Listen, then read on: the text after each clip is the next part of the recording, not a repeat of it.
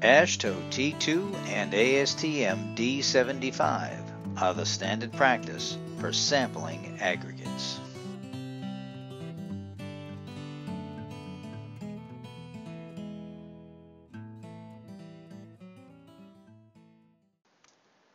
Some of the purposes of obtaining samples would include acceptance or rejection of materials, control of operations at the site of use, control of the product at the source of supply, or preliminary investigation as a potential supply.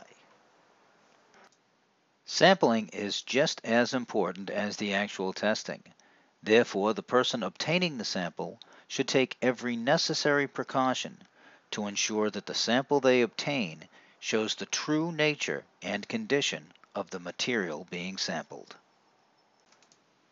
There are many locations from where a sample might be obtained, but the four primary locations include a flowing aggregate stream, a conveyor belt, a stockpile or transportation unit, and a roadway from the base or the subbase.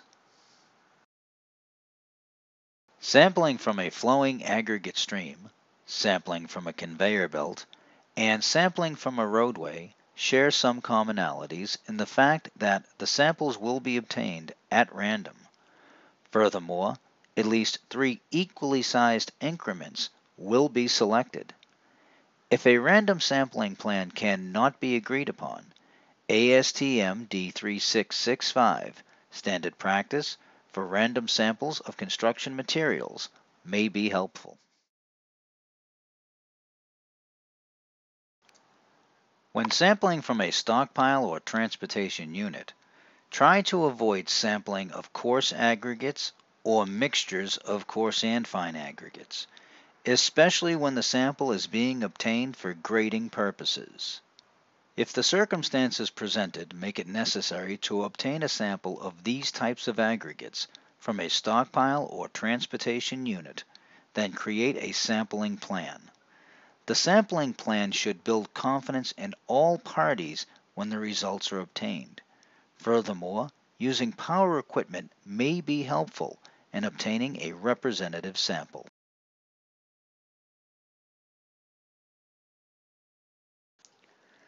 When power equipment is not available, samples from stockpiles should be made up of at least 3 increments, taken from the top third, midpoint, and bottom third of the volume of the pile. A board shoved vertically into the pile just above the sampling point aids in preventing further segregation.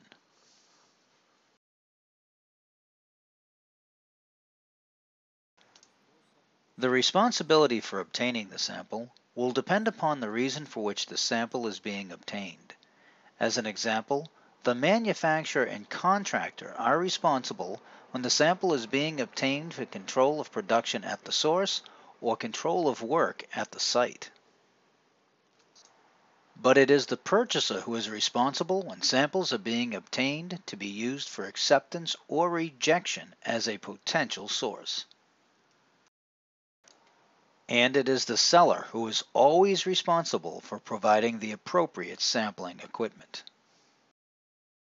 And whenever the sample is being obtained as part of a preliminary investigation, the sample shall be obtained by the party responsible for the development of that potential source. When samples are being obtained for quality tests, it is best, whenever possible, to obtain that sample from the finished product. The number of samples obtained will depend upon the criticality and variation of the properties that are to be measured. Furthermore, the amount of each sample will depend upon the type and number of tests that are to be conducted. And lastly, if it becomes necessary to ship our samples, be sure that they are shipped in suitable containers that are so designed to prevent loss or contamination. Furthermore, we want the containers to be suitable to prevent damage from possible mishandling.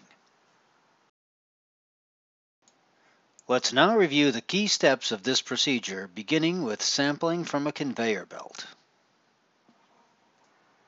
When sampling from a conveyor belt, one of the first things that we must do is stop the conveyor belt and insert two templates that conform to the shape of the belt. Space the templates so that the material in between will yield an increment of the required mass.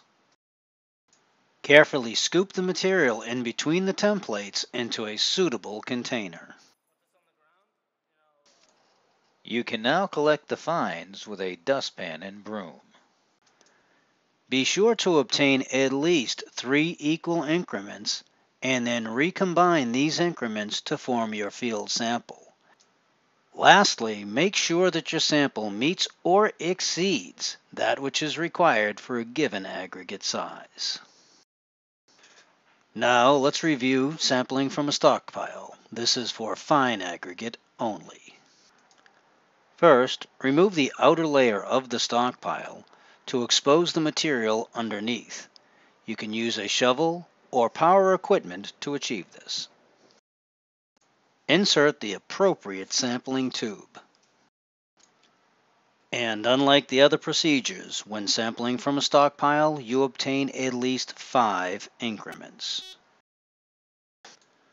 Let's now review sampling from a flowing aggregate stream. When sampling from a flowing aggregate stream, be sure to use a device which will hold the required amount of material without overflowing. Take each increment from the entire discharge stream. Obtain a minimum of 3 equal increments. Then, just as before, combine these increments to form your field sample. Then ensure that the size of the sample meets or exceeds that which is required for a given aggregate size. Lastly, let's summarize sampling from a road base. First, you'll need to mark the specific areas from where the samples will be taken, or use some type of a metal template. Get the sample from the entire depth and exclude the underlying material. We now want to combine our increments to form our field sample and, just as before, ensure that the size of the field sample equals or exceeds that which is recommended. And there are no significant differences between Aashto T2 and ASTM D75. And this will conclude Aashto T2 and ASTM D75 standard practice for sampling aggregates.